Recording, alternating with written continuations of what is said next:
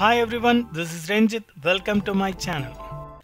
This video I will explain about the whole option available in FreeCAD. So to do that, I'll start a new geometry, new body. Then I'll go for sketching. Then I'll select the plane and I'll create a rectangular box. The dimensions are 100 into 200. Then close. This is my sketch. I'm going for the pad operation. Then I'll make it 50. So this is my rectangular box and I'm going to create a hole. To create a hole, I need a sketch here. Actually, the sketch is actually a reference because based on that sketch you can create any number of threads, standard threads or holes. I'll show you. So to create, before that, I need to select the face, then select the sketch. Then you can draw over the surface. So I'm going to draw a circle here. This is actually a dummy circle, or you can consider as a guide circle. Close. And this is my guide circle. I'll create one more sketch because I'll show you how to change how to switch between the sketches.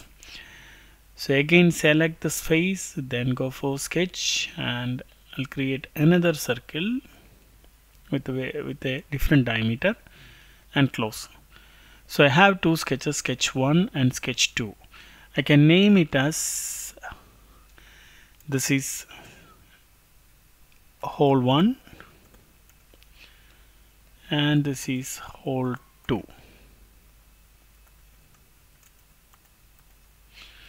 So this is my hole 1 and this is my hole 2. You can change after creating the hole or the thread. You can change it any time, but in this case the easiest thing, you first select which hole you want to create the hole or the opening. So this case I am going to select the hole 2 and I'll press the hole. Automatically a hole is created. But can you see the hole is actually the diameter of the hole is already reduced. Why?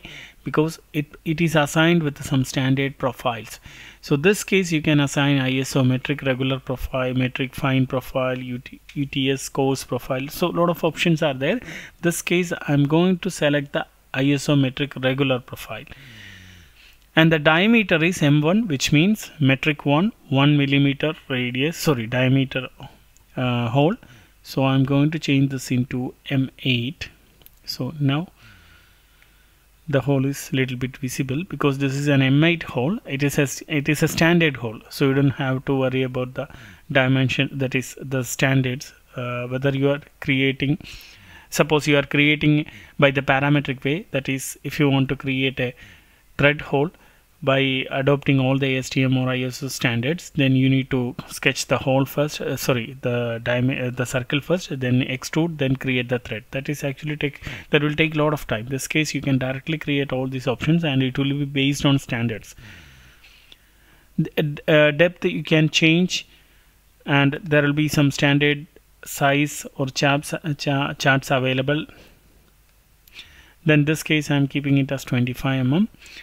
Then you can change the standard or close type clearance, what are all the clearance required for this one. Similarly, you can create the thread.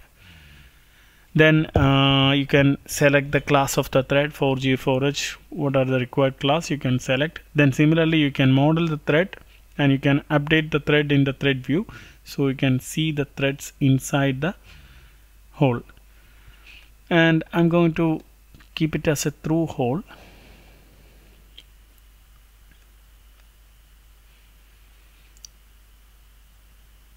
Yeah, it's a through hole, and I'm going to increase the you can increase the clearance, or similarly you can increase the hole depth by dimension. All these things you can for the thread, the depth, everything you can control it from here. Similarly, hole cut type also you can vary. Suppose you want a countersunk hole, you can change this into countersink, and you can also adjust the countersink angle and depth, everything you can adjust. Then similarly, you need a drill point, flat or angled, that can also be adjusted here. So this is how we create a standard profile. So press OK. This is your standard countersunk hole. Suppose you want another hole, you can select this one and go for the hole option. Then you can select any profile.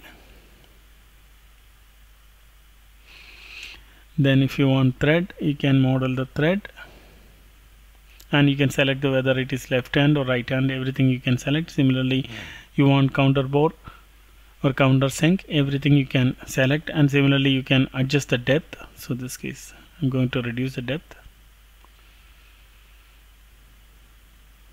Okay, then close it.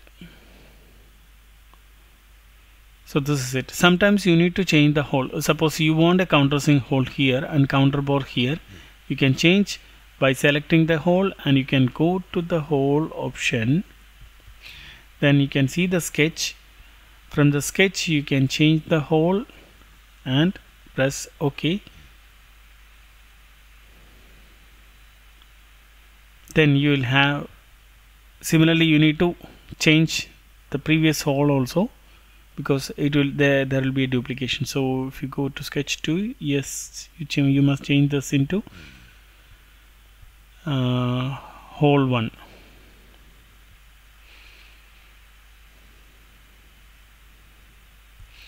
Yeah, now this is the countersunk and this is the Counterbore. This is the way you interchange between the sketches, and you can create, with the help of this option, you can easily create standard holes. Let me know if you have any doubts. Feel free to post your questions in the comment section. I will address them to the best of my knowledge. Thank you. Don't forget to subscribe my channel. Press the bell icon for updates, and please share your comments and likes. They really encourage me to keep going. And I'm going to release a lot of videos related to solid modeling, simulation, structural analysis, computational fluid dynamics. Thank you.